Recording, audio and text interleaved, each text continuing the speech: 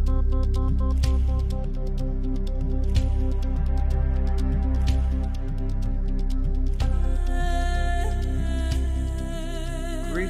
Today we have with us Chicago-based writer, musician, photographer, and longtime astrologer Ray Grasse, who I am delighted to host on the Wisdom Keeper podcast. He is the author of some 8 books, including Stargates, The Waking Dream, Signs of the Times, and his most recent work, more than 500 pages, When the Stars Align, which we will unpack slightly in today's episode. I discovered Ray's work in 2019 in preparation for my own class, Return with Elixir, which was a amalgam of Jung and Tibetan Buddhism, and I found his work in a series of lectures he was providing titled Secrets of the Esoteric Traditions on YouTube, which I devoured and enjoyed immensely. That, of course, was in the lead up to the Saturn-Jupiter conjunction of 2020. It was some 2019 late stage.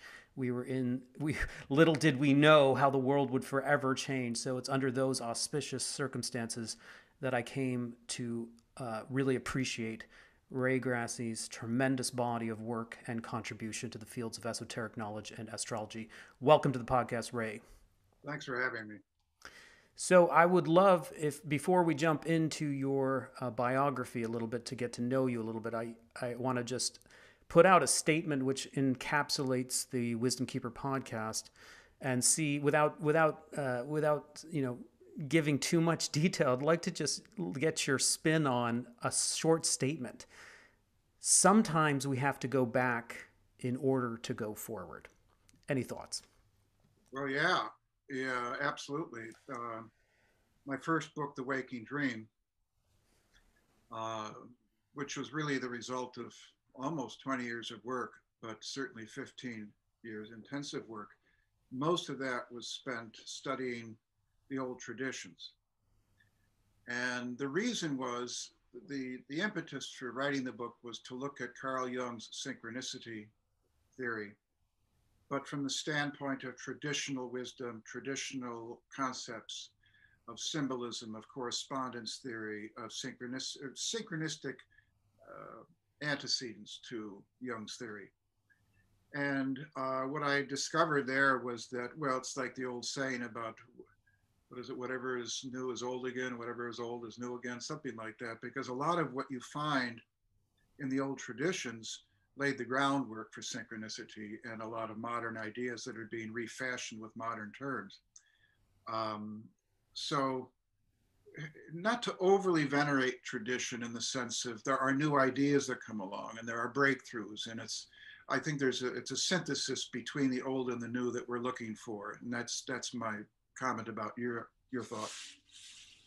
Wonderful. That's great. And, in a way, the Wisdom Keeper podcast is designed to broadcast the message of people who hold esoteric knowledge, and such as astrology in your case, but other esoteric knowledge, in the hopes that at this sort of cusp of this transition that we're going through, there may be much more interest as consciousness sorts itself out. How do we put ourselves in the best foot forward? In a way, there may need to be, or is incumbent on us to sort of sort through some blind spots that we have that may have roots or solutions in the past. So in this episode, I really want to focus on astrology, because I don't know what your take is on if you find that there's a growing interest in astrology, but certainly there, since the age of reason and the scientific revolution, you see a lot of pushback and skepticism on astrology. So maybe we can just keep that in the ether for a second and get to know you a little bit. If you want to take us through your Campbellian hero's journey a little bit, and how you came into astrology, what it meant to you at the time, how you've matured with astrology, and if you want to throw in your mystical side too, your mentor there, Shelley, and the esoteric traditions. We'd love to get to know you in that vein. How much time do you have? Okay, I'll try to do this simply. I first heard about astrology. I grew up, I was a kid of the 60s. And you heard astrology's been around forever, and it was something that you heard celebrities talk about on talk shows. And I read a book by Joseph Godovich called, I think, Astrology, the Space Age Science when I was 15 or 16. And I read Yogananda's autobiography, which talked about astrology. So it was there. It wasn't some obscure idea, but it certainly wasn't as mainstream as it is now. But I started studying with an astrologer when I was getting adjunct credits at Columbia College in Chicago. There was a teacher named Maureen Cleary that I studied with. She had been teaching psychology at the University of Chicago before she became a full-time astrologer. And that by itself fascinated me, the fact that she had this academic background and then segued into astrology. And then I studied with Goswami Kriyananda and Shelley of the Kriya tradition. And those were my three main teachers, though I wound up studying with others and reading countless others. And started to do what horoscopes, and in a year or two, I will have been into the field for 50 years. And it has evolved a lot for me. I went from a more simplistic view of it. And the interesting thing about the teachers I had was that they were very different in approach. Maureen Cleary was psychological astrology. She had co-taught with James Hillman at the University of Chicago. She had this incredible brain. She's now passed on, unfortunately. And Kriyananda had more of a nuts and bolts approach, though he also brought in an esoteric component like Shelley did, Shelley Trimmer, about, astrology as a language of consciousness. So I had this very diverse sort of background, and I've tried to synthesize those in my own work. And over the years, I think back to, just doing thousands of horoscopes over the years, you evolve and you learn from your mistakes, and I've made plenty of mistakes. And I've developed a certain way of looking at charts that is, I think, quite a bit more nuanced than when I started out. And, but, Shelley, a lot of spiritual teachers don't bring up astrology. It's kind of, not that it's verboten, but it's not really considered an important part of the practice. And it isn't in terms of, it's not essential, but it's helpful. It's like, it's not necessary to know about, auto repair, but it is if you're living a life and you drive a car. So the same way as astrology is an incredibly valuable tool, if it doesn't go to an extreme, and anything can go to an extreme. That's the thing when people say, well, you can get too far out. Well, that's true. You can get too far out and too extreme and obsessive about meditation. You can get too obsessive about any subject or discipline. So it's a question of striking that balance and using it as a tool where you don't have to look at your planets every time you go to the store to see if you're going to have danger or problems. So, but then just to segue into the mystical side of it a little bit, I just treasure immensely the teachers I studied with, and I don't consider myself a mystic in the sense that they are. I'm not on that level at all, but I certainly have an interest in that, and I've had certain experiences. And Kriyananda was this very down-to-earth double Taurus teacher in Chicago, in the Kriya tradition, quite profound. And Shelley down in Florida, who had studied with Yogananda, was really profound in terms of just unbelievable in terms of his knowledge and wisdom. And I studied with him, which I feel very privileged to have had the chance. And I related quite a few of those dialogues in the book Infinity of Gods. You had a chuckle there. Was there a story that flashed across your memory about Shelley's incredible profundity? Well, oh my God, how do you distill the ocean into a teacup? It's that he knew things like I've studied fairly broadly in terms of things like astrology, the chakras, life after death, et cetera, et cetera. And he had all of this knowledge at his fingertips, where you could ask him a question and he would immediately have an answer that he could talk all night, literally, about a given topic. And yet you never saw him reading a book. Kriyananda said he never saw him reading a book. And yet he had this voluminous esoteric knowledge about things. And he, whether it was magic or astrology or alternative archaeology or astronomy or quantum physics. He had a base of knowledge in quantum physics too, which was, kind of surprising. So, and then he would talk about Yogananda, and he had all these personal anecdotes about Yogananda that put a very different light on Yogananda than I got from books. And I don't mean that in a negative sense. Mm. It's like you saw the human side of Yogananda, for instance, and a lot of, I don't know if your listeners know much about, some people may not even know who he is, but he was probably the most famous yogi of the 20th century in some ways with his autobiography. And but he had a real struggle because he was trying to keep this organization going, and he had a lot of responsibilities being a CEO basically of Self-Realization Fellowship, and it took its toll on him. I think he died at a young age, 60 or 61, and but he packed a lot into that lifetime. And Shelley, had great affection for him, and said, though he was, you could tell from what Shelley said that Yogananda was very burned out from all the responsibilities. So back, I don't know if I'm answering your question or not Yeah, about. it's just nice to get a little color there because I know how I've listened to a lot of your lectures, and I know he was much loved by you, and it was a significant figure in your life story. So it's always nice to just shed a little light on qualitatively what the man was like. Yeah, so thank you. Yeah. I don't want to leave out Dido, the teacher, when I studied at the Zen Mountain Monastery for about 5 months in mid 80s. In upstate New York, it's a really substantial Zen center near Woodstock that is based pretty much on Japanese, well, it's a combination of Rinzai and Soto styles of Zen. And I studied with the teacher there. Dido is his Zen name, but his real name was John Loori, Loori. Great photographer, by the way. And I studied with him, and so I got a Zen and Buddhist perspective, and which was interesting because I saw both the differences and the similarities between that kind of Hindu yogic esoteric approach and the Zen approach. Which it's interesting because some of the practitioners in those traditions saw themselves as, well, we're very different from them. From, the Buddhists are very different from the yogis, and the yogis are different from the Buddhists. I mean, some said that anyway. And yet when I studied with them, I saw it really was very similar in the basics as far as what they were really trying to achieve in terms of mind control and the enlightenment sort of trajectory and that sort of thing. And so that was immensely valuable to study with Dido, and he passed on as well. All of those teachers I studied with have passed on. But so anyway, I wanted to throw that into the mix as well. Do you want to share a particular experience of yours in your meditative journey, or do you want to keep that private? I go into that in the books. I mean, I hesitated for years whether to write about those things, and I thought, I'm not talking about enlightenment here, so it's not like I'm trying to say, how elevated I am.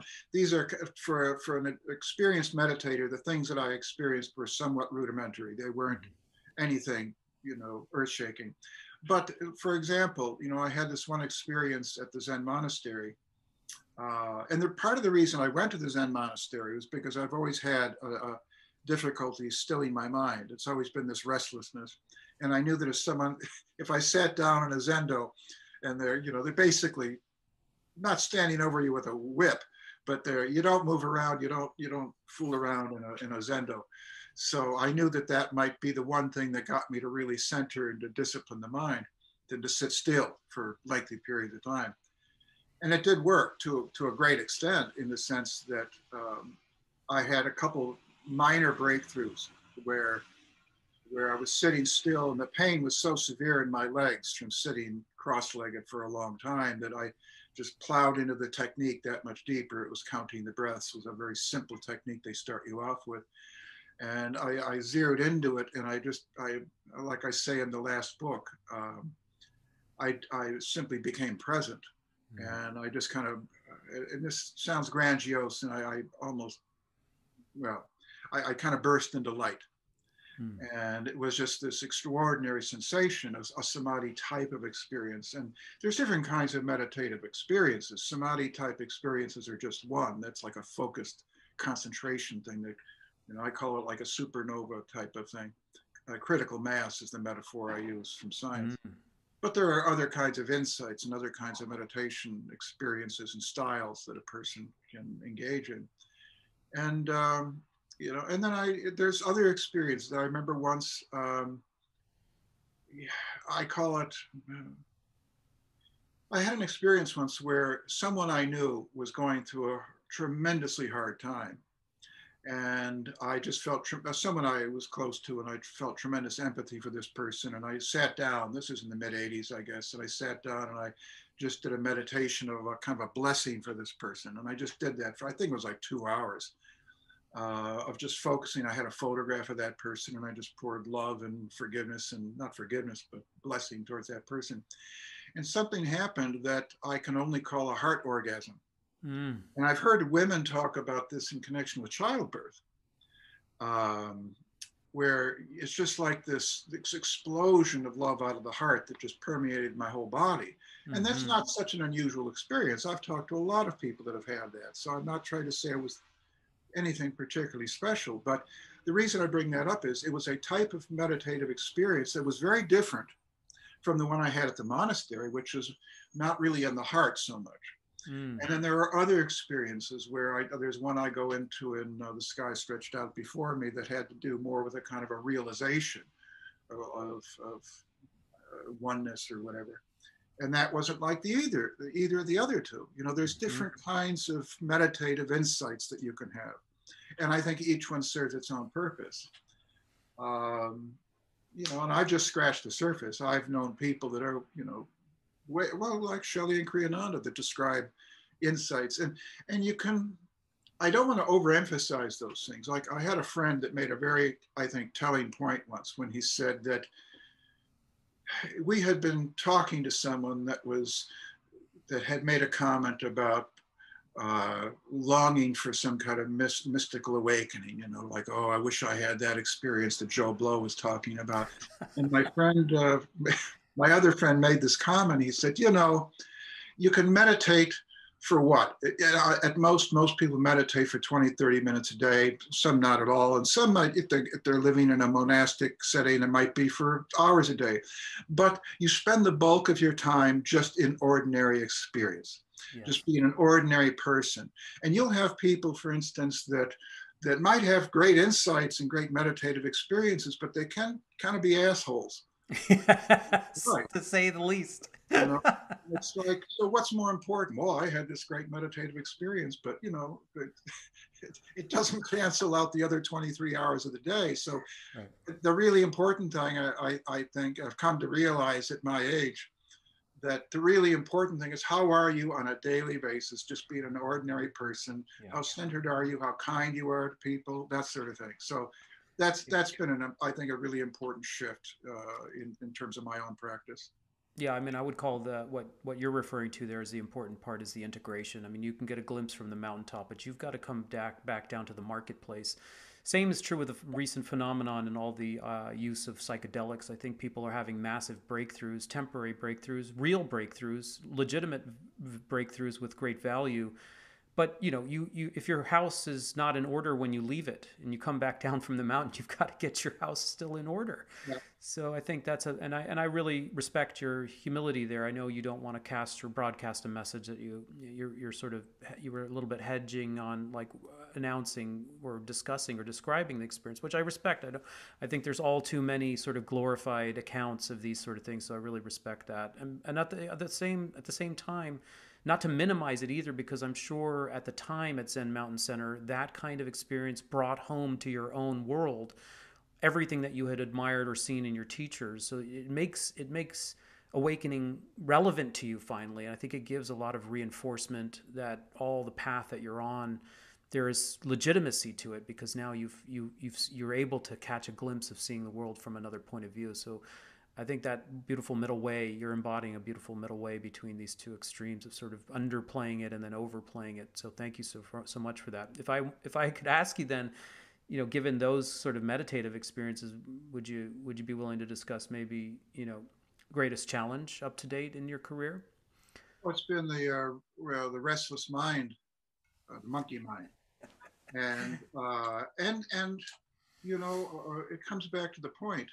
It's because of that monkey mind, you can easily, I say you, but I can easily find excuses not to meditate or not to, sit and practice. But there's a tendency to think if I can't do a full-blown meditation for 20, 30, 40 minutes a day, I'm not going to do it at all. And that's another shift that's taken place for me. If I can meditate for 1 minute a day, like before I fall asleep, before I go to bed, sit and meditate for 1 minute, even that's valuable. So it doesn't have to be an all or nothing sort of approach. And, I think that's really been really important for me. Mm. And you're recently in the process of recovering. So did you expect this recent bout of illness during the pandemic? Well, I knew that I had some difficult planets. I mean, just to be upfront, and I've talked about this in interviews before, but I had 2 different cancers, and I had a major operation to deal with one of them, bile duct cancer, the Whipple procedure they call it. So basically, since December of 2020, I've been recovering from that, and I've basically been on my back for the last year, because my energy levels have been low, and I'm slowly getting back. I won't say to normal, because it's not like you're ever out of the woods completely with cancer, let alone 2 cancers. But I'm a lot better, and I can at least talk. 6 months ago I was whispering. It was a whole different situation. Incredible. And so I think I'm on a pretty good road to recovery here, but I don't get complacent. What was the question again? I'm not sure what you were asking. Yeah, we were talking about your greatest highs in terms of meditative experience. Then I switched gears on you, and I went for your greatest challenge. You sort of talked about a broad challenge in terms of your concentrative ability, your distraction, monkey mind. But then I asked you about recently your recent illness, and you're in recovery now. But give us a little bird's eye perspective into your own personal mind 50 years into the process of combining all these esoteric traditions, including astrology. What aid do they give you in the midst of like real human crisis or the real brush with the human condition? It's an interesting question.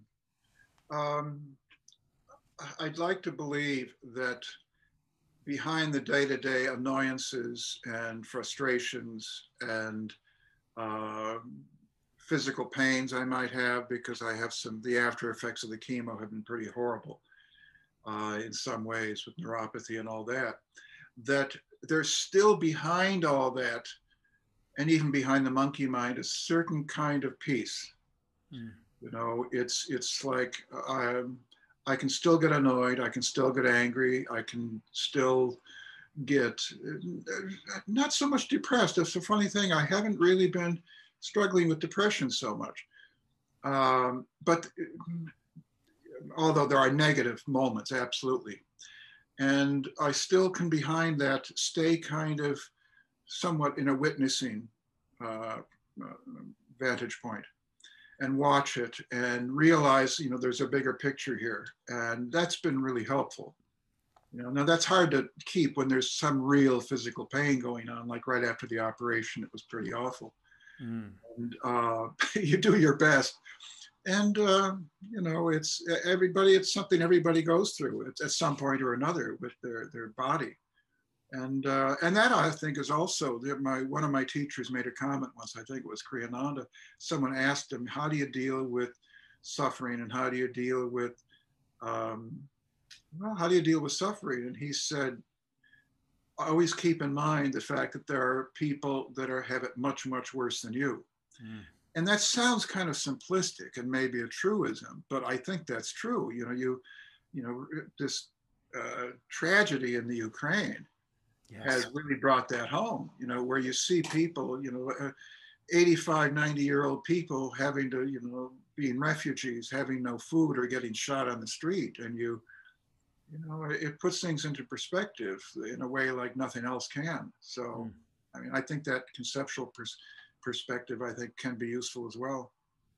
Well, thank you. And if people are listening, we want to wish you speedy recovery and all well for, a return to wellness as much as possible. Ray, thank you so much for sharing.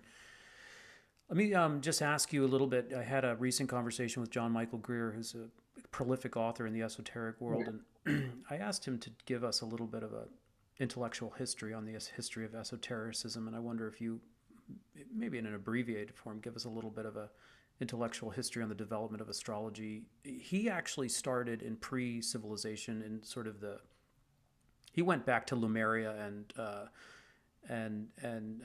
before consensus or mainstream history to as a starting point. Yeah. Pre-civilization, or like an advanced civilization prior to Sumeria, for example. Freddie Silva has also been on the show too and talks about that too. I wonder where you would start with the story of astrology. Well, I don't think, I can't speculate about Lemuria and Atlantis simply because I just don't know. But um, I kind of touch on this in the chapter Homage to Astrology in my new book, where I talk about, imagine going back 200,000 years or 100,000 years, whatever.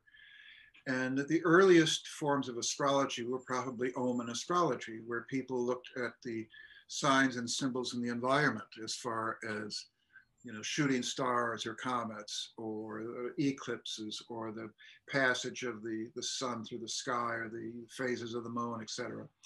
And it started with very basic factors like that, or certain stars held certain meaning.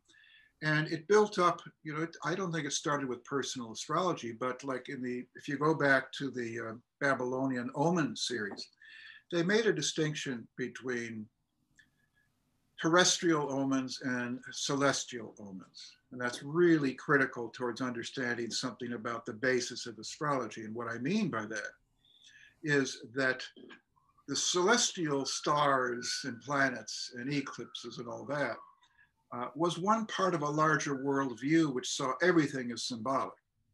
In other words, it wasn't just the sky.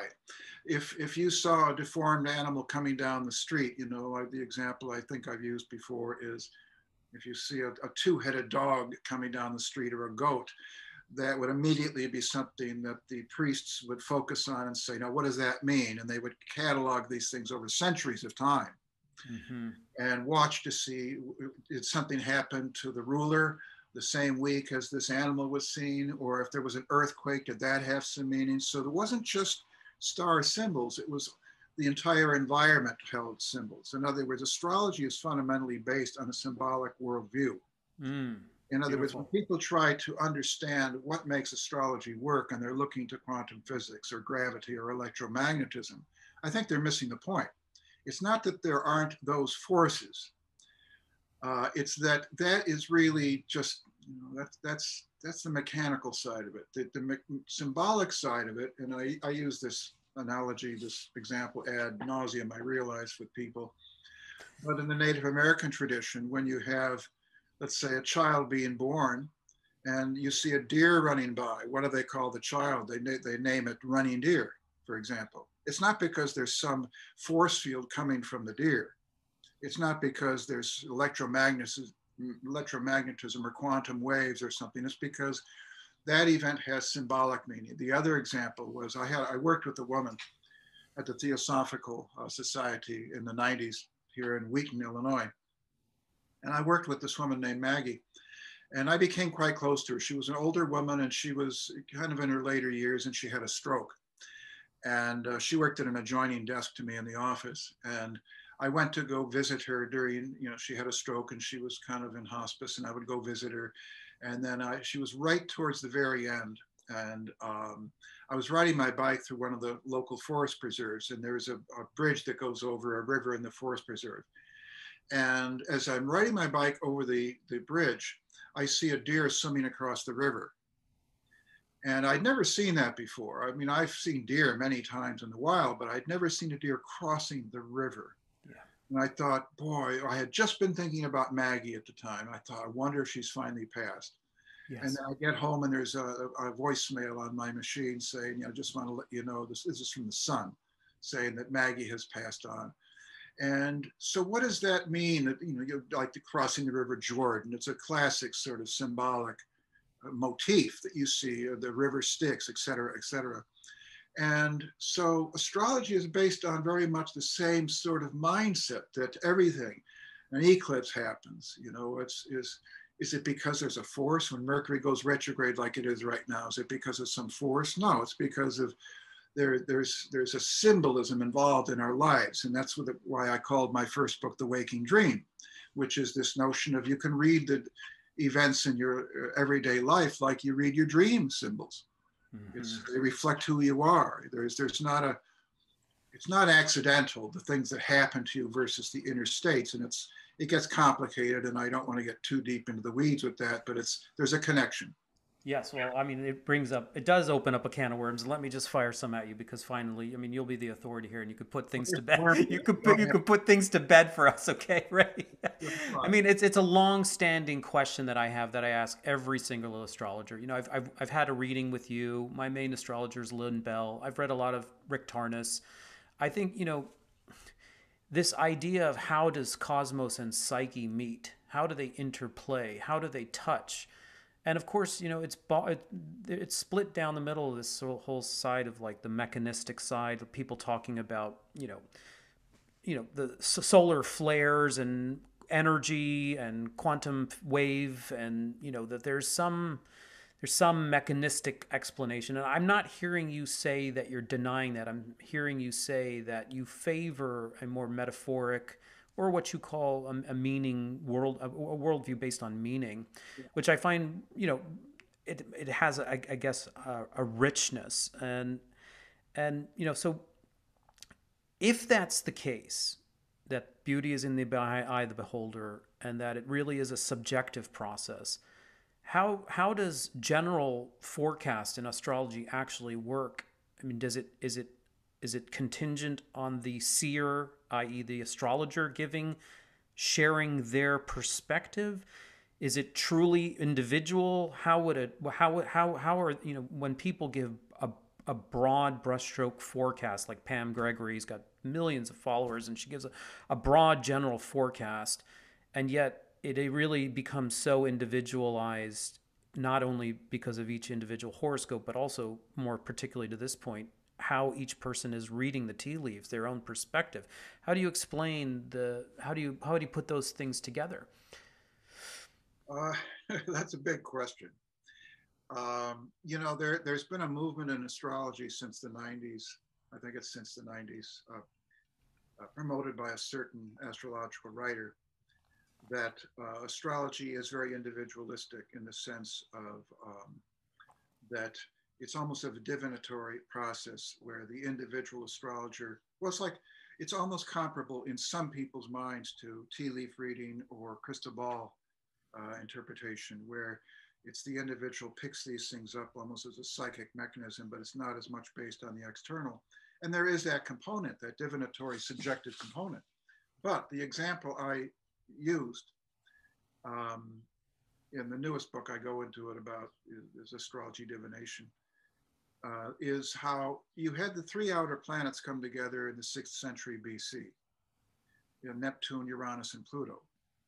And as Tarnas talks about in Cosmos and Psyche, in this quite brilliant chapter about the triple conjunction, it's towards the end of the book, and he talks about the axial religions and this epic change that happened in society in the 6th century BC, and he ties it to the triple conjunction of the outer planets. Now, the thing is, those three planets weren't discovered yet. Astrologers had not learned of those planets until Uranus was discovered in 1781, Neptune in 1846, and Pluto in 1930. So how do you factor in this idea that, well, astrology is based on the medium of the divinatory dynamics of the individual astrologer, reading things like they would reading tea leaves or yarrow sticks in the I Ching, or, you know, crystal ball? There is something going on that is beyond the individual. And as astrologers, we're reading the signs and the symbols.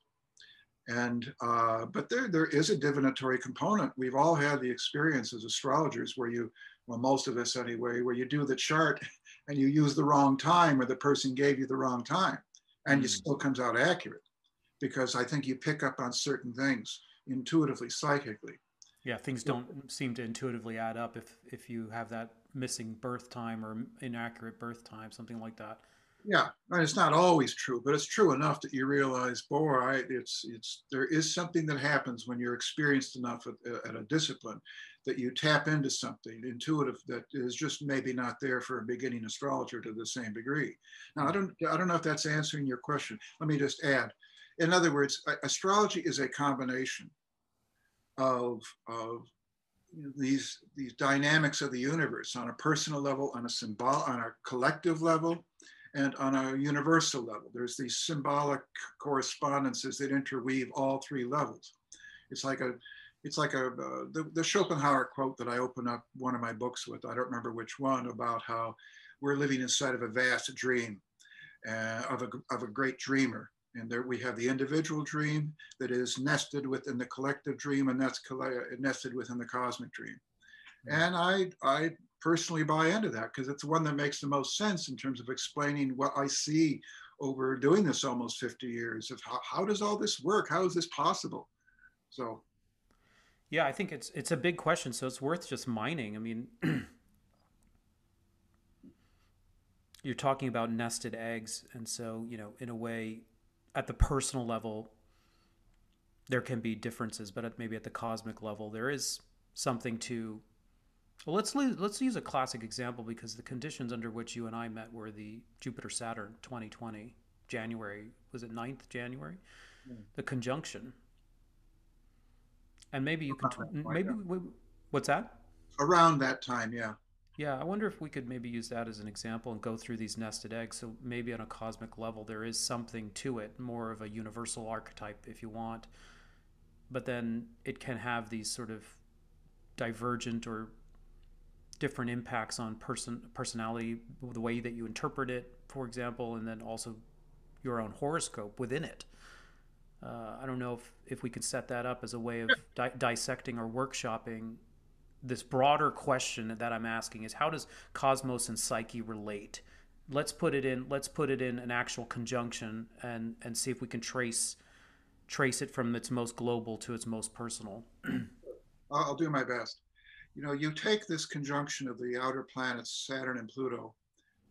Saturn is on the boundary, but you take those two slow-moving planets, Saturn and Pluto, which come together, every couple, 2-3 decades. And they came together in January of 2020. And now, even if there had been no humans on the planet, that conjunction would have happened. And you probably would have seen certain repercussions in the environment. If you had been an alien watching Earth with a telescope, you might see certain kind of Earth changes. You might see environmental things over the long haul, because the conjunction has long-term effects. Doesn't all happen right away. It's like a seed is planted. And when you say effects, you're talking causal effects then. That's a tricky word. I don't mean causal in that sense. It's kind of like it's symbolic repercussions more than causal effects. I don't want to get too much into that, but I'll come back to that. I'll circle back around to that point. But so you have the certain energies that unfold as a result of this cosmic pattern that's happening in 2020. But now let's say you put humans into the picture. And so let's say certain societies, certain cultures and nations, certain races might be affected by that energy more than others because of how it's factored into their racial horoscopes or to their national horoscopes, or like what happened in 9/11 when Saturn and Pluto opposed each other, and that affected the US horoscope and in Manhattan very intensely. But then you have how it affects the individual within those societies. So for example, Saturn-Pluto conjunction in 2020 might have fallen right on top of someone's sun, but it might have barely affected someone else in their horoscope. So it vectored into someone's personal life very differently, depending on their personal horoscope. So you've got the personal life nested within the collective horoscope, nested within the cosmic sort of horoscope. Yeah. And I really hesitate to say causal. It's more synchronistic, and yet there is a time lag with conjunctions. So it looks like it's causal, but it's very hard to explain, and I don't think it's above my pay grade to explain that. Well, maybe you can help shed light on maybe what Jung's theory on synchronicity was and how you use. I mean, because you're sticking to your guns here. At least you're consistent, right? You're saying when I pressed you on causal, you still want to say when there's no human beings on the planet, it's still symbolic. Okay, let's go with symbolic then. Tell us about Jung a little bit, how he influences your work, his theory of synchronicity, how it fits in with astrology perfectly. Well, I first learned of Jung's theory in college when one of my professors, who was a Jungian, I had two film professors. One was John Sculfel Luther, and the other was Stan Brakhage. And Brakhage was a staunch Freudian, and Luther was a staunch Jungian. And he would talk about synchronicity, and that fascinated me because I had been interested in synchronicities, per se, since I was a kid. I would read stories in the newspaper, and I think, wow, how could that happen? Incredible coincidences.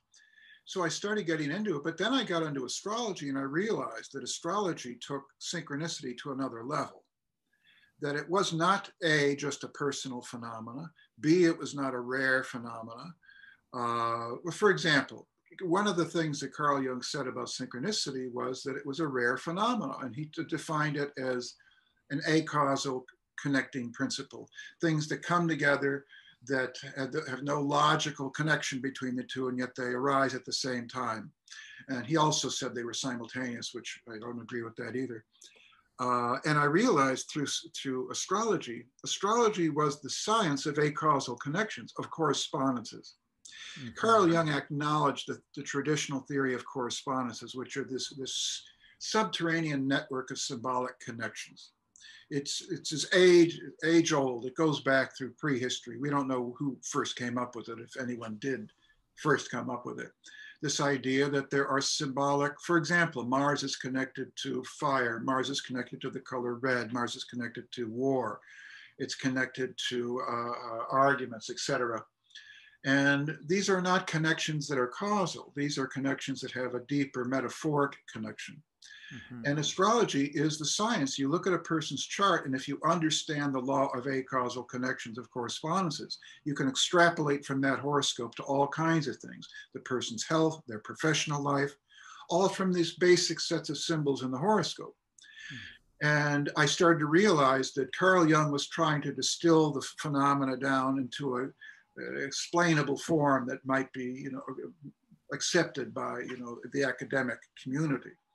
And he made certain sacrifices to do that. But what I was trying to do with The Waking Dream was, especially in the last chapter, show how there's a much broader view of synchronicity that I think Jung was aware of, but he was trying to appeal to a scientific, audience, that our lives are filled with synchronicities, not in the sense of those rare coincidences, but in the sense of these synchronistic connections of subtle kind of connections, like the one that Carl Jung talked about was he had a patient that was going through seemed to be blocked in her progress to kind of work through her problems. And she had a dream about an Egyptian scarab. And as she was telling the dream, there was a tapping at the window of the therapy room, and it turned out to be a beetle, the closest thing to an Egyptian scarab in the Swiss latitudes. I think it's latitudes. And he went to the window, opened it up, and took the beetle and handed it to the woman and said, "Here is your scarab." And it kind of broke her through. And it was a symbol. The scarab is a symbol of rebirth. It rolls the dung, and it was interesting layers of symbolism to the beetle. Mm-hmm. And these things it did not cause her breakthrough. It was connected to this shift she was going through. I mean, it caused in some sense, it did trigger, it served as kind of a trigger for her. But the fact that it appeared when it did, when she was talking about a beetle in a dream, that one did not cause the other. And that, now I'm not too far off the track. I mean, I think in that case scenario, I think, okay, it's obvious that Jung has his eyes receptive to see the symbolism, but it must be true also that the patient was willing to interpret it or see the meaning and value there too. Yeah, she was receptive at that moment. Yeah. She could not have been. I mean, she could easily have just said that doesn't mean anything, but according to Jung, it did have a trigger effect for her.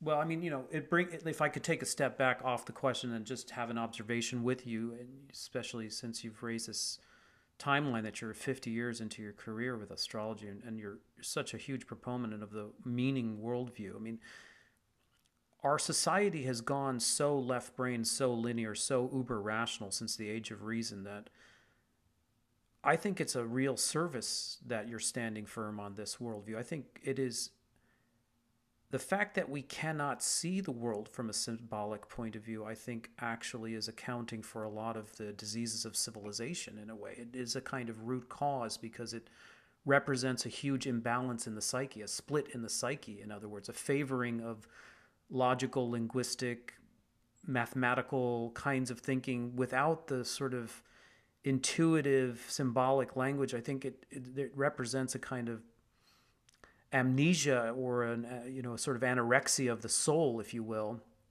And so, yes, I mean, I think the time that we're living in, there needs to be much more return, if you will, to this symbolic way of seeing the world, because science, in a way, can't capture the spirit of the human being in context. It can only distill and reduce the human being into a kind of materialistic plane. It can talk about atoms, it can go quantum, but really we're much more than that. And so this sort of atrophied, anorexic view of humanity, I think it's time to bring these two twins that have been separated at birth together, science and metaphor, if you will, or the intuition, or this sort of meaning based paradigm. So I really appreciate what you're saying. I wonder if you have any comments about that. Well, what I'm saying here is nothing radical, and it's something that some of the greatest geniuses, certainly in the creative field over the last few centuries, have adhered to, like James Joyce and Herman Melville and Goethe. There's a great line, I think it was, I can't think of the name of the writer. I open up my latest book with it, We Have Lost the Cosmos. How to get back to that. And there's a poet, Muriel Rukeyser, and she had a line which I'm going to probably butcher, but it was basically the universe is composed of stories, not atoms. And it's this idea that wow, that's beautiful. We've lost an important dimension of the cosmos, and it's not that one is more important than the other; it's that they need to be brought together.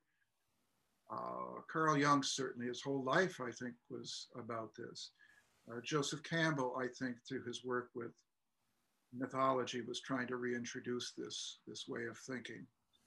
And James Hillman, a lot of different people have talked about this, either directly or indirectly. So it's I think it's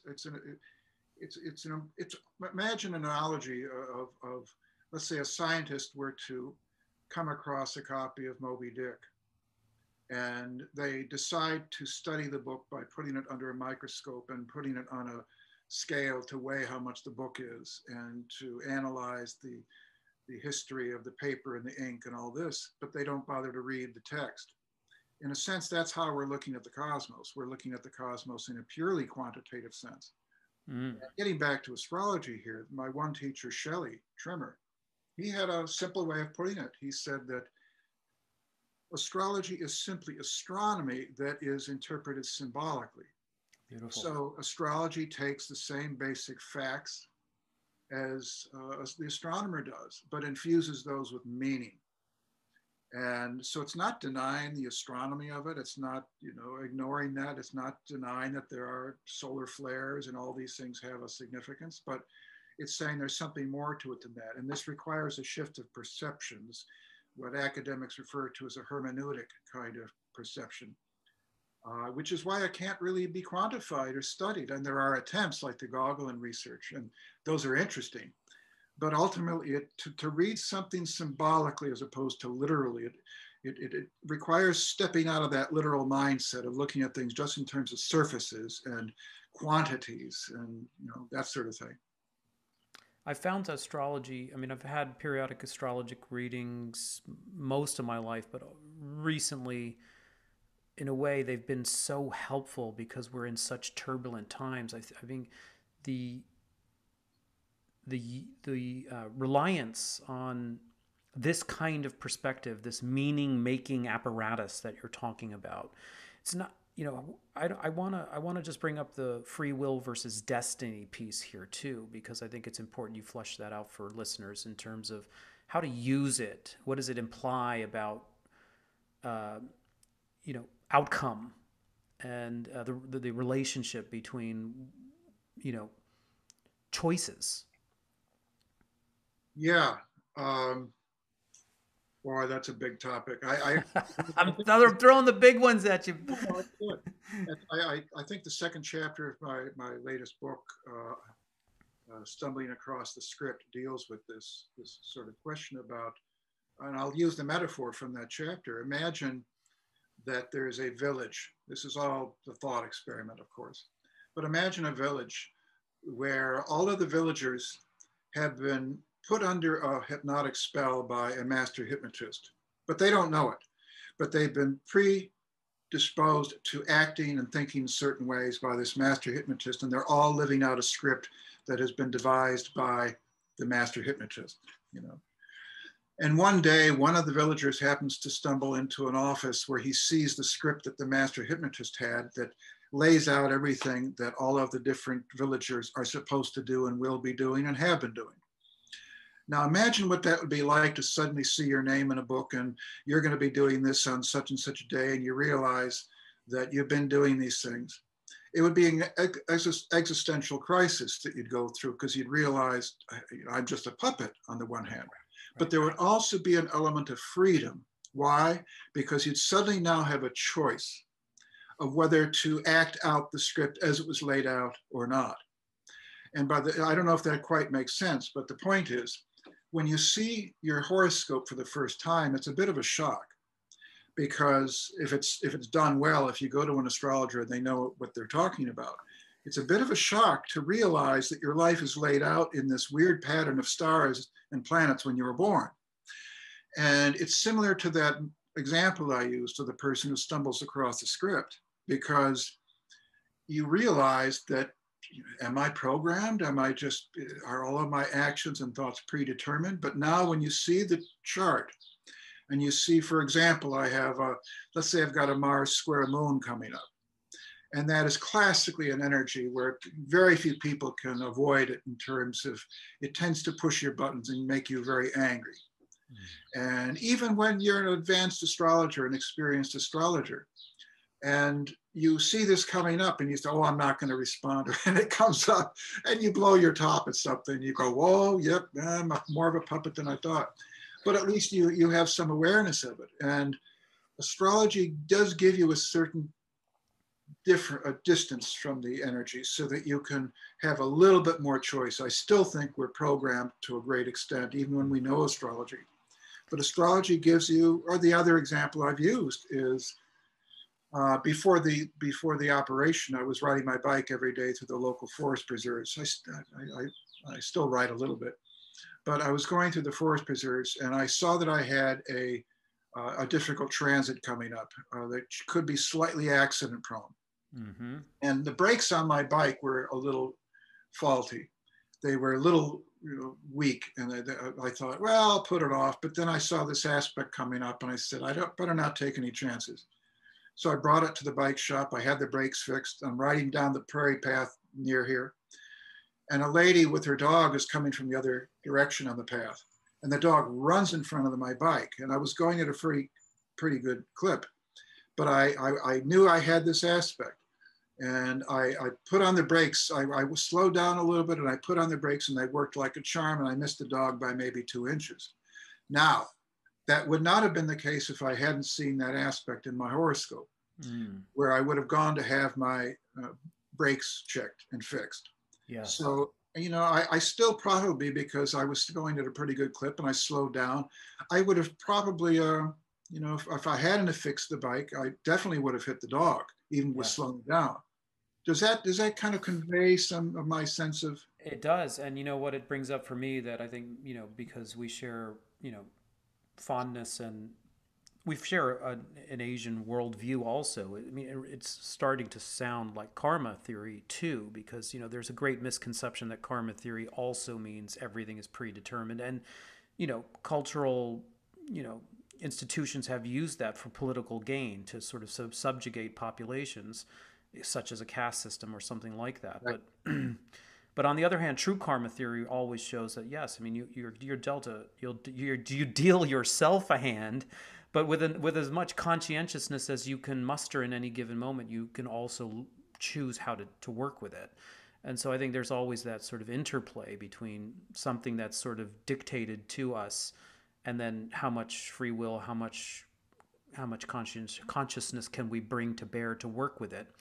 It reminds me of a story of one of my teachers in the Tibetan tradition, where they make extensive offerings to the deities, and one of the stories is that they mitigated a major catastrophe because of this karmic ritual, and it ended up being that they sort of had to experience the repercussions in a much less magnified way as a result of the ritual that they conducted. It wasn't that it completely expunged it, but it sort of mitigated it. It kind of like it was helpful to kind of mitigate the power of the impact or the consequence. So that's what came up to my mind when you heard you talk about it.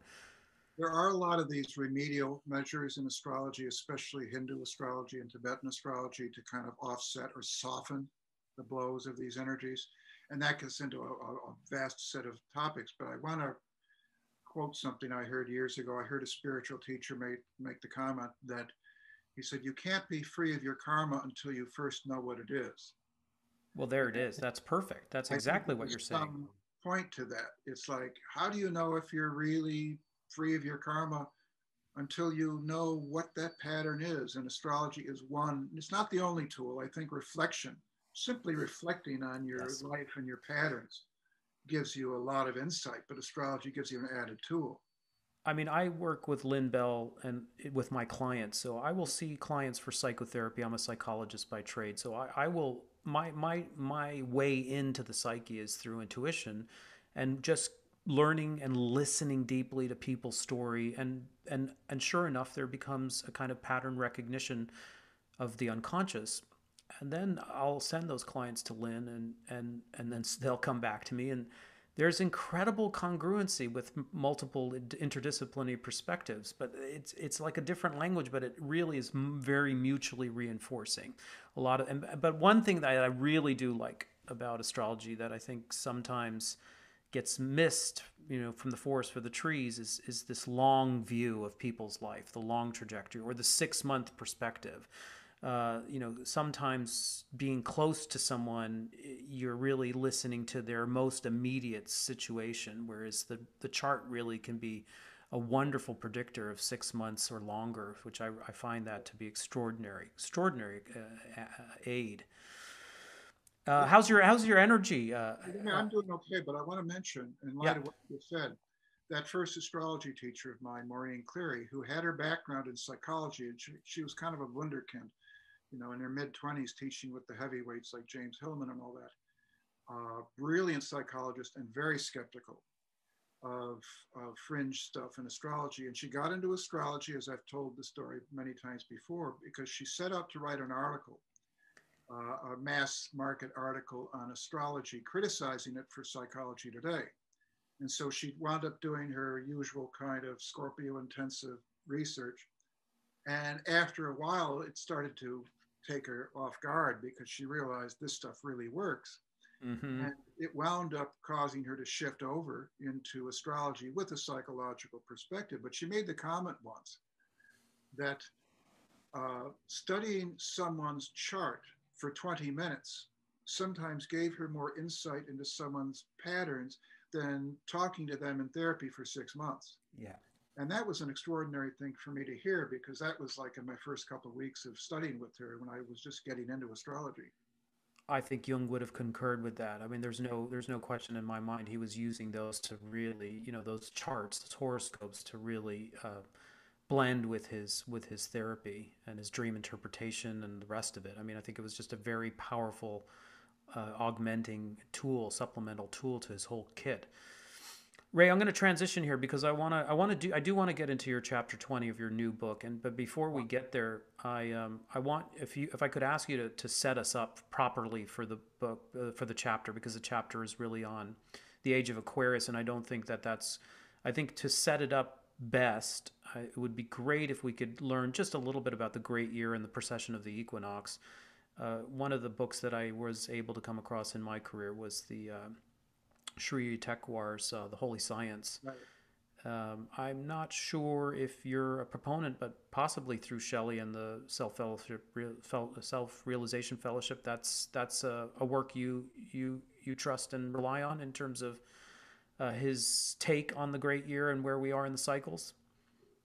Yes and no. Good. Okay, we love the nuance.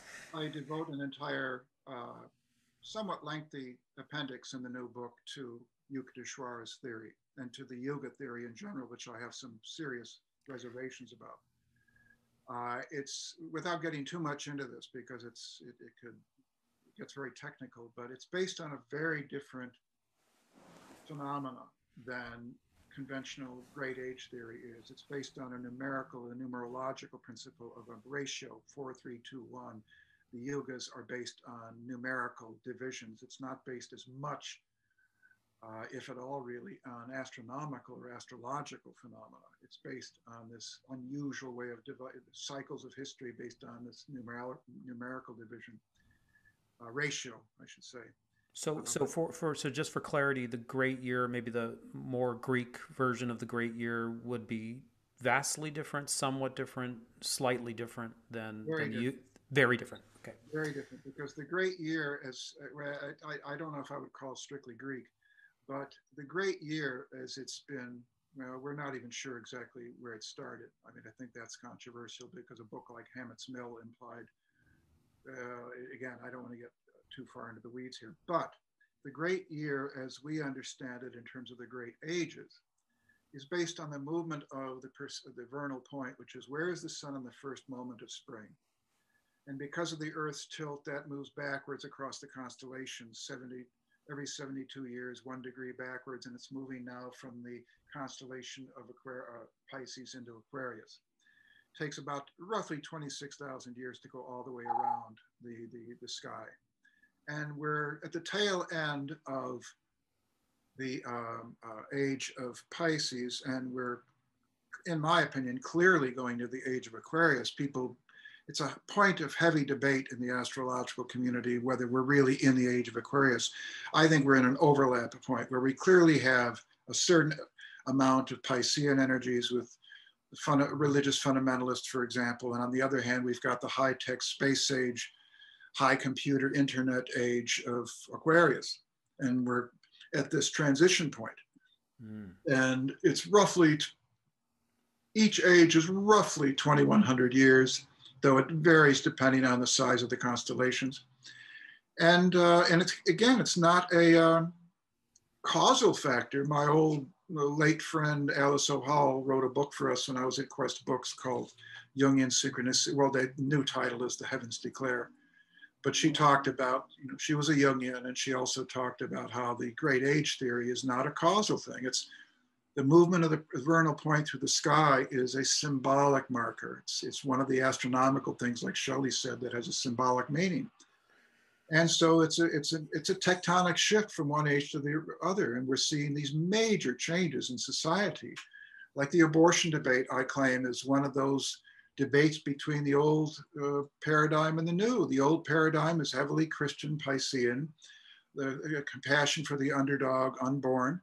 And I'm not passing judgment here. I'm talking about an objective sort of view of the mindset of these two paradigms versus the personal rights, personal freedom, pro-choice sort of thing, which is very Aquarian. Mm-hmm. And so it's this butting up of tectonic plates between these two very different ways of seeing the world.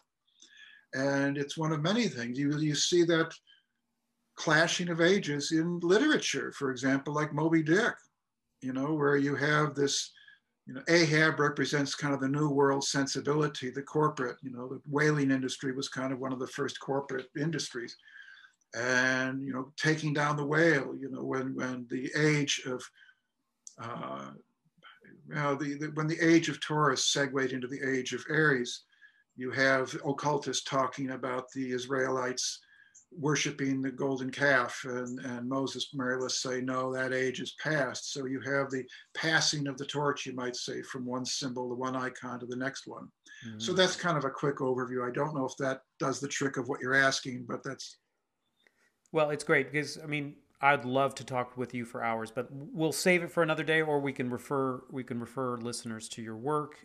I've definitely read some of your online work because in order to structure my new book, I was putting it in the context of the Great Age. Like I personally feel it's important that we understand the energy that we're swimming in right now to make sense of it because it's so volatile that I really think taking 100 or 200 foot view of it is really incredibly helpful, and especially with the way media is right now, with all the inputs that we have, with all the kind of agendas, let's say hyper polarizing agendas. I think it's so refreshing and necessary actually to take a big deep breath and take 100-foot view and see that what's happening amidst us right now is a great sea change. And I think in order to really frame that, the great year is a perfect science to really discuss that. And then that really then sort of, if you see it as nested eggs or nested dolls, then you can understand where we're coming out of and what we're heading into. And I think from there we can really make sense of some of your, was it 21 things worthy of knowing about the Aquarian Age? Because I think this is when I was reading your recent book, this was a chapter that I think probably will be really, really relevant to people. Just as, I mean, it really relates to this meaning-making, sense-making apparatus that we're talking about. Is there's so much going on around us, and it's so easy to get distracted and B, sucked in, or C, thrown off.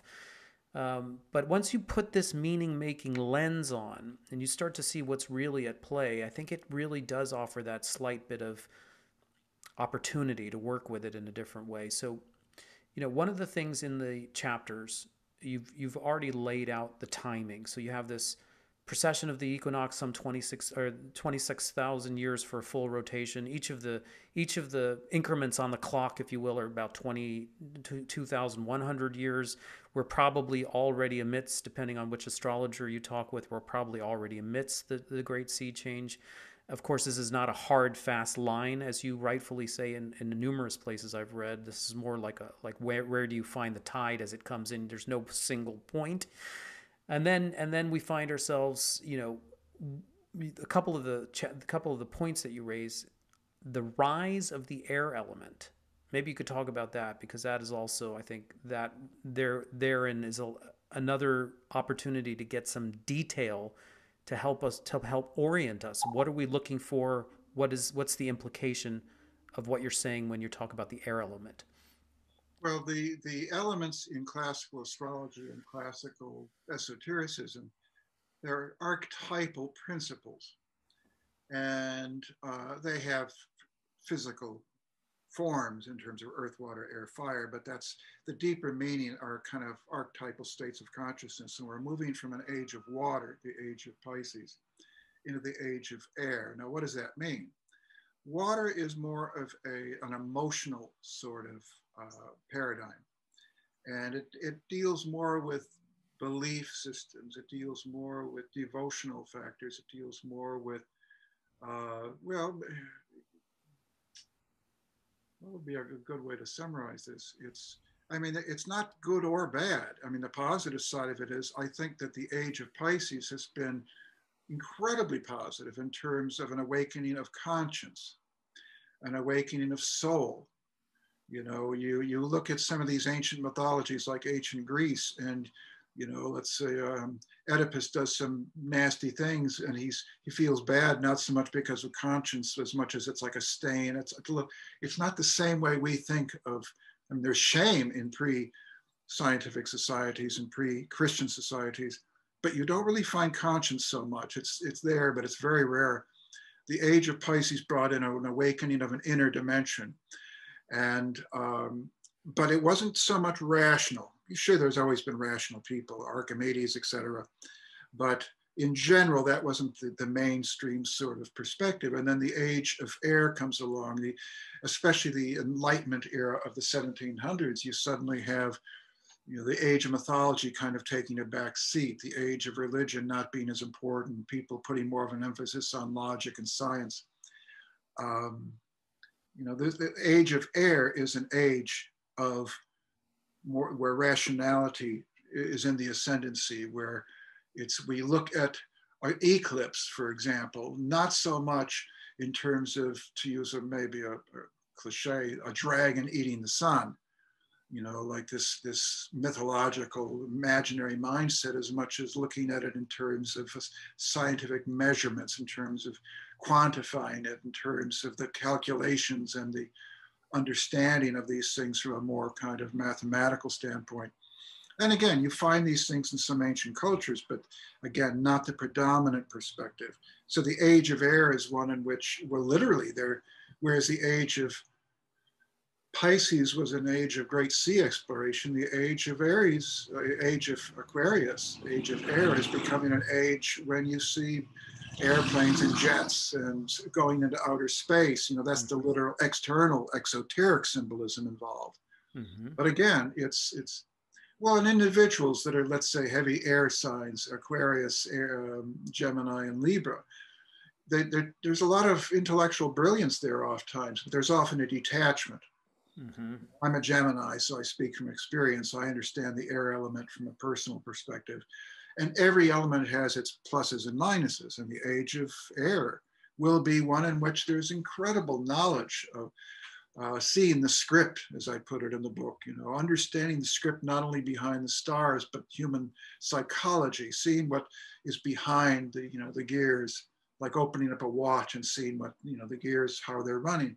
The downside is there can be detachment, like we're living in our own little techno bubbles, we're communicating to everybody through smartphones, or we know what's happening overseas. That's a great advantage. On the other hand, we sometimes know more about the person, thousands of miles away than we do our next door neighbor. There can be that certain distancing with the air element and logic and all that. Now, does that kind of cover what you're? Yeah, no, it's giving a flavor of, like, the air element.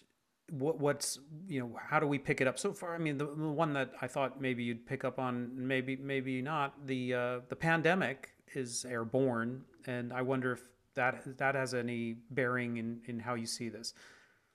Yeah, some have suggested that, and I think that's probably valid. I didn't come up with that myself, but other astrologers have, and I think that's part of it. Also, the fact that almost exactly when Saturn went into Aquarius, which is a group community-oriented sign, friendships, community, Saturn goes into Aquarius, and suddenly social distancing is the predominant mean. You're suddenly having to close off from people.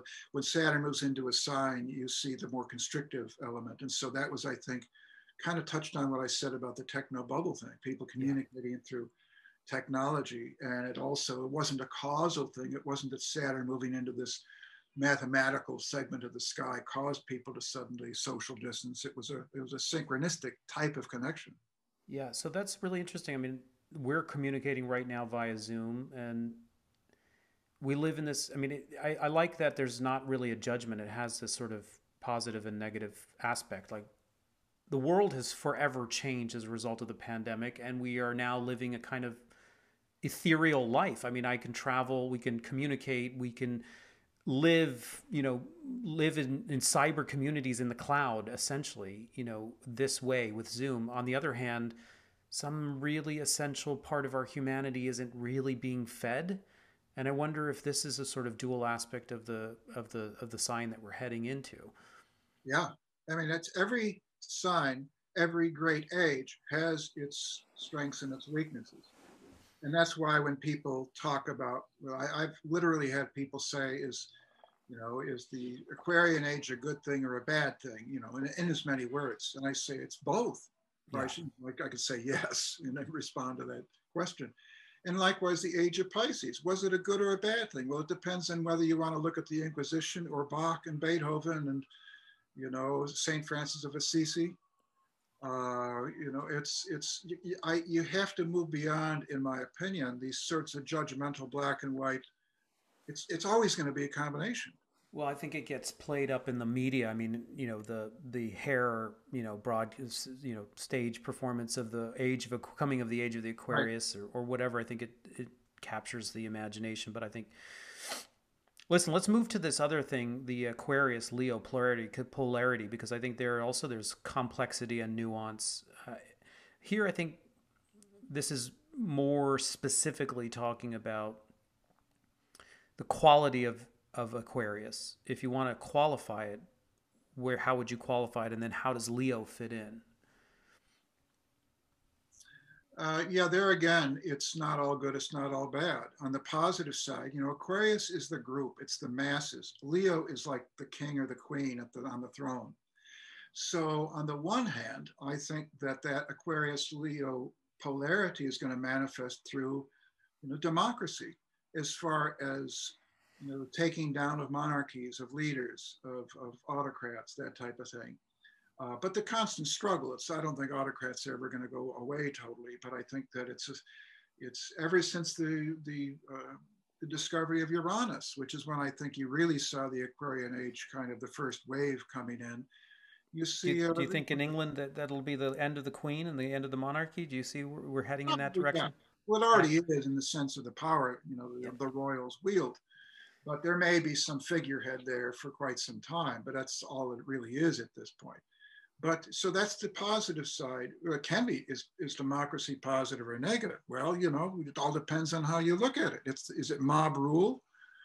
Or is it going to be some enlightened group sort of majority rules? It's both. It's but on another hand, the Aquarius Leo polarity. Again, the positive negative side of it is that each person discovers the king and queen inside themselves, as my friend Lawrence Hillman likes to put it. That's a positive thing, the self-empowerment thing. We're in the age of Pisces, which was a Pisces Virgo polarity. That was more of a self-denial thing, and that has its positive side, but it also can be the image of the person flagellating themselves, that self-negativity. I pound another nail in me, guys, that sort of thing. But it also can be the humility. It can be the kind of internalized sort of opening up of the soul.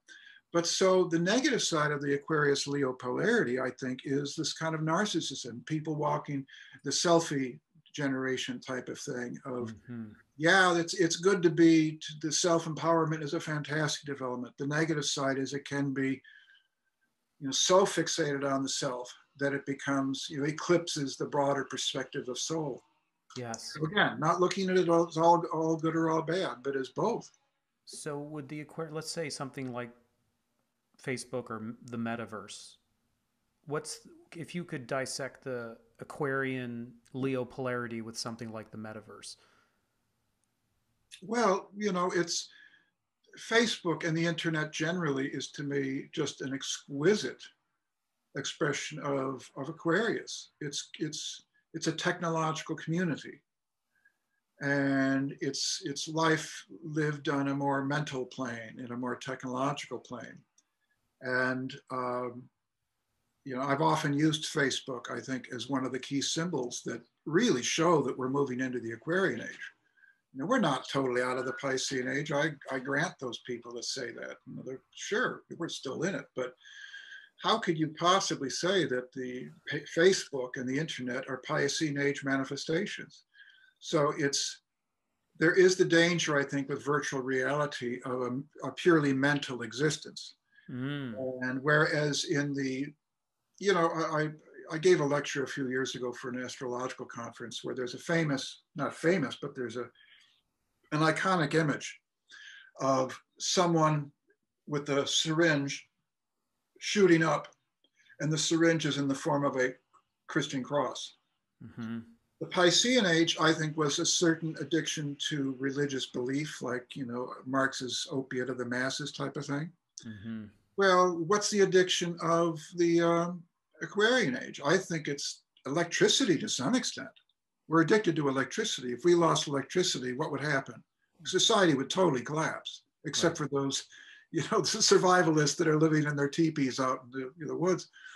So I think that it's not just electricity, it's also that sense of social community where you look at, and we're all susceptible to it, I think, most of us anyway, to that addiction to always checking the likes on Facebook. It's it's a different sort of addiction. Does that mean Facebook and the internet is bad? Of course not. Right. Does any more than religion is bad? It's anything can be taken to extremes. Yeah. So I think the Aquarian. Would it be fair to say that the Aquarian Age is one of uniting all of us, a sort of universal sense? So we're all connected via the ether, we're all connected via Facebook. Does it have its advantages? Yes, we're more connected, or via Zoom during the pandemic, are we more connected? And what is its shadow side? I My mind is the shadow side.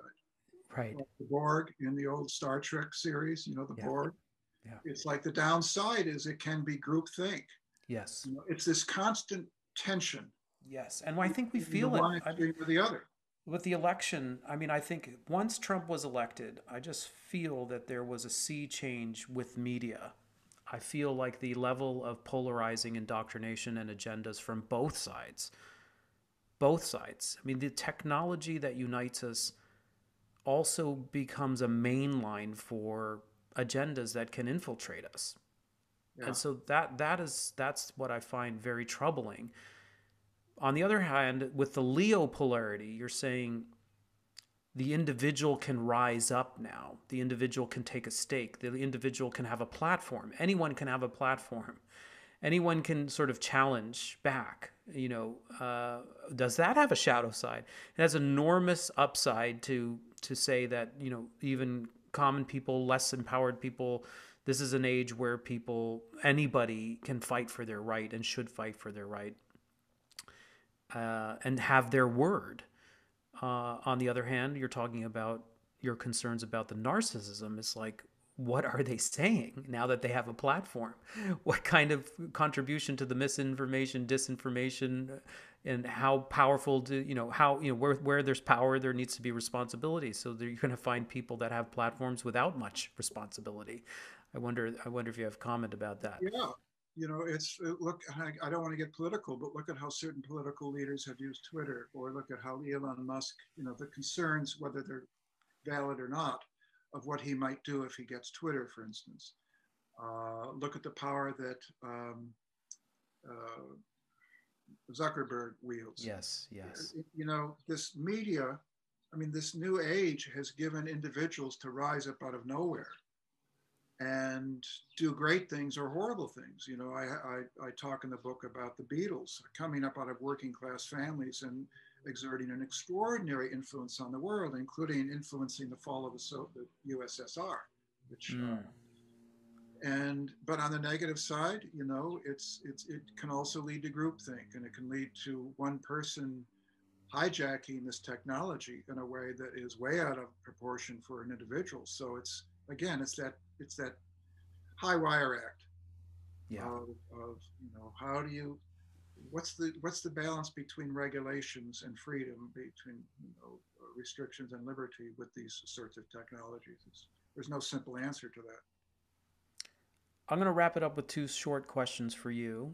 If you want to take a stab at your astrological analysis of the Ukraine war, I'd love to hear your thoughts on that. And then we can end with just any kind of wisdom that you'd like to share after your 50 years, whatever sort of message you'd like to broadcast, that really essential and pertinent to the times that we're living in. We'd love to hear that too.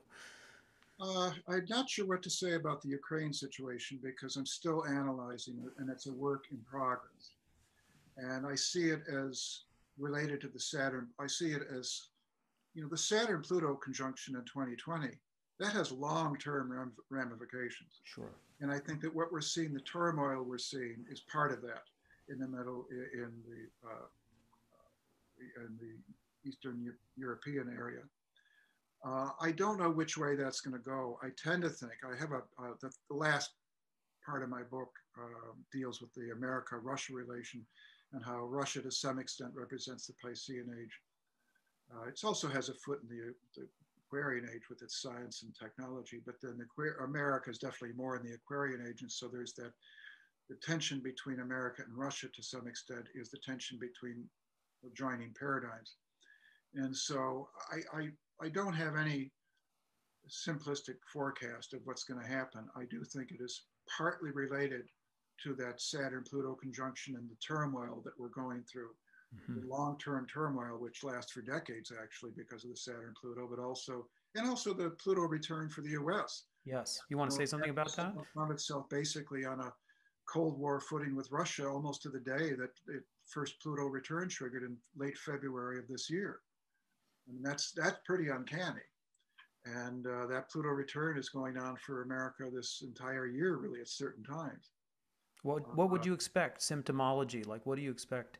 I mean, we see the crisis in energy, the inflation, the food shortage, supply chain cut. What else? And also just tremendous reevaluation of virtues and values across the and tremendous polarization. So as a non you know, as a non-astrologer, those are clear to anyone to see. How do you make sense of that data? 3 years ago, I wrote an article from Out in Astrologer that is, you can find it online on astro.com if you type in Pluto and my name, Pluto return. It was about, I was predicting what might happen in 2022 and the years following with the Pluto return for the US. And I cited 7 areas to watch. And I mentioned abortion issues as being one of the key things. I mentioned social unrest, et cetera. But I also I closed off the 7th point, dealt with America having to face its shadow in terms of the legacy of racism in particular, slavery, and you know, the not just towards Blacks, but the issue of Native Americans or Asians in America, and so on and so forth. And so what America is going through, and what every country I think that has a Pluto return, which happens about 240 plus years, when a nation goes through a major Pluto aspect, we went through one in the 30s, and there's a lot of uncanny parallels between the 1930s and now for the US, is facing up to things like minorities and you know, races, Blacks, Latinos, Asians, et cetera. It's like, and also the issue of power struggles and democracy versus autocracy. Like in the 1930s, when Pluto opposed the natal Pluto of the US, you had the rise of pro-fascist movements in the US, of people like Charles Lindbergh and Ezra Pound, you know, backing this movement towards fascism. And we see the same thing happening now. You know, there's a shocking percentage of the US public now that is pro-fascist, that, you know, is perfectly happy with undermining democracy and wanting to take over the electoral system and by force if necessary. But also, I think that the racial issues. I spoke to a friend this morning that's involved with Native American issues, and she's personally involved with America taking a hard look at some things about the Wounded Knee massacre that have been covered up. And you know, various massacres besides Wounded Knee. And you just recently had this thing about 500 deaths of children in the US, you know, in the schooling system and all that, like you had in Canada. Yeah, in Canada. This dark stuff bubbles up to the surface. When England went through its 3rd Pluto return, it had to face its legacy of slavery, which began under the 2nd Pluto return. And it ended slavery around that 3rd Pluto return in the early 1800s. So a lot of what America's going through right now has to do with looking at itself in the mirror. And some people don't like to do that. They want to have this, you know, Mayberry sort of view of the US and US history. And the Pluto is saying, no way, you got to face up to this right now. And you got to face up to the history of violence and racism and all that. And some take that as an affront to, you know, the American spirit. You know, it's like saying, don't go through therapy. It's bad for you. Don't face up to your the darkness in your past. You know, you can't heal your wounds. We should just paper over them. So that's a lot of what America's going through. Maybe the whole world to some extent, because as America goes, so goes the world to some extent. Now, your last question about, do I have any? Yeah, what kind of message you want to leave people with, Ray? Especially people I need to think about that. I don't have anything simple beyond what I've already said. It's just, as I've gotten older, it's, I think the single biggest lesson that that you learn, and I think a lot of people, besides just myself, you learn to accept yourself more. You tend to be so self-judgmental when you're younger, and you get much more comfortable with yourself despite all your flaws, and we've all got plenty of flaws. And I'm much more comfortable. I mean, I'm a hugely imperfect person, but it's like, hey, big deal. I can laugh at those imperfections, and I'm not going to get it all resolved in this lifetime. That's fine. I only have eternity to get it resolved, so that's fine. That's my great pearls of wisdom. We'll end on that note with Ray Grasse. Thank you so much. We've enjoyed your contribution to the field of astrology. All your mentors are shining down on you. So happy with what you've been able to pass on, and we enormously appreciate your visit with us here on the Wisdom Keeper podcast. Looking forward to more out of you, and we will make sure everybody gets a little catch a glimpse of your new title book coming out, and all the rest of your body of work, including fantastic photography also, Ray. I've got to say, some of those stunning images on your website. Until soon, all best wishes. Thank you for listening to the Wisdom Keeper podcast. If you've enjoyed this presentation of sacred knowledge, kindly like, subscribe, review, and share our podcast and video series on YouTube with your network, so that more people can benefit from these teachings, and together we can create a brighter future. If you're interested in my online courses, our community membership, and pilgrimages I lead, consider visiting the Contemplative Studies program at gradualpath.com. Until we gather again, all best wishes.